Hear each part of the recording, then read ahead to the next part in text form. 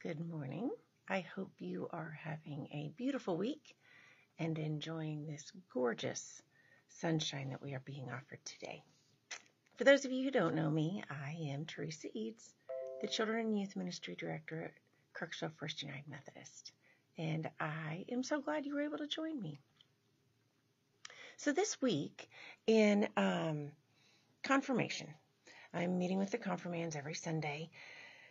And our discussion this week was about community and the importance of your church community and your church family and how to play a part in that community and what different opportunities you would have to give. We discussed how it's not even so much, well, it's definitely not just financial giving. And you don't have to have all of these elaborate gifts. The people who sew our gorgeous banners are gifted, but you don't have to have that gift. The people who sing in our choir have an amazing talent, but you don't have to have that gift. You can give of your time volunteering. You can help at the clothing closet. You can come to organizations or group meetings that we have, whether it be a Bible study, whether it be youth group, whatever it might be, and participate. And there are so many ways to be a portion of that community. But I also discuss with our teenagers how important it is for them to have that community. And I take that portion of my job very seriously because that is very valuable to me, to know that these young people have a community that is supporting them and that they know is there for them. Let me give you some examples. So the teenagers themselves, I always tell them, the person sitting next to you in youth group, the person sitting next to you in confirmation class may not be your best friend. And that's okay. But this is someone that you have grown up with, that you know has a value system similar to yours, that you know believes some of the same beliefs are important for a good life, and that you can trust. And so whether you are on a sport, on a band, choir trip, drama trip, whether you are at a ball game, on a Friday night, out somewhere, when you find yourself in an uncomfortable situation, I want you to know you can look across the room and find someone that you can trust. That friendship, that relationship, that community. I also let them know the value of all of our church family, because whether they know it or not, there's this interesting separation between teens and adults, and they both love each other desperately, but there's that awkward conversation portion. How do I talk to them? What do I say to them? I don't even know. Everyone seems to have that issue. I remind them that the adults in our church are always asking me, do you need something for the children? Do you need something for the youth? Is there anything that I can help buy for you? These children and youth are so loved and so supported. The people in our church are worried on if they have snacks, if they have the things they need for their activities.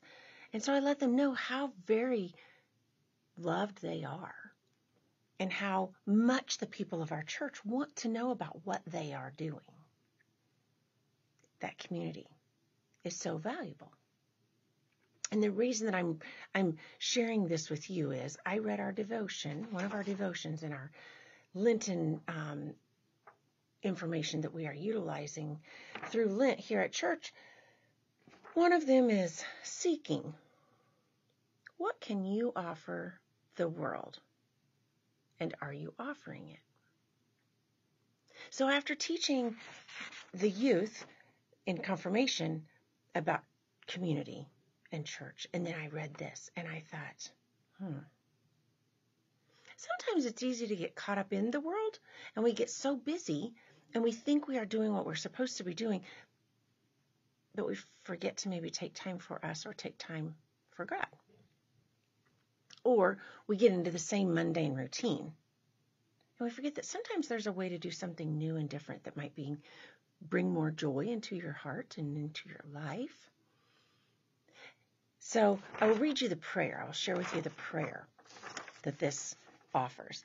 God of our stories, the Samaritan woman offered her bucket. She offered her truth. She offered her testimony.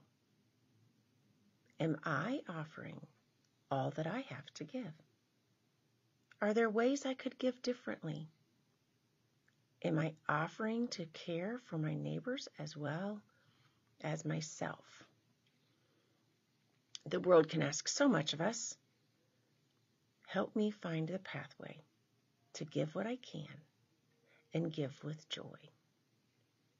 Amen. I think that is such a beautiful prayer, because not only does it remind us that we need to give from our heart to others, but are we also caring for ourselves?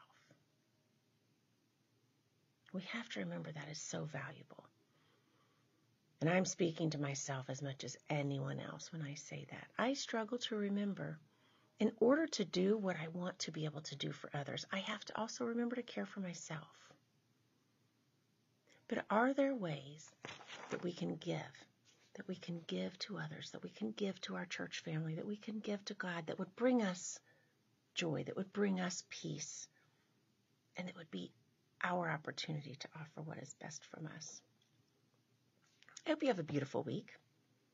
I hope as you are walking this Lenten journey that you know that you have a church community who loves you dearly and wants to be there for you. And I hope that if you have had a situation where you have needed that family, that you have felt the love of our church family. Have a beautiful week, and I will see you next Tuesday.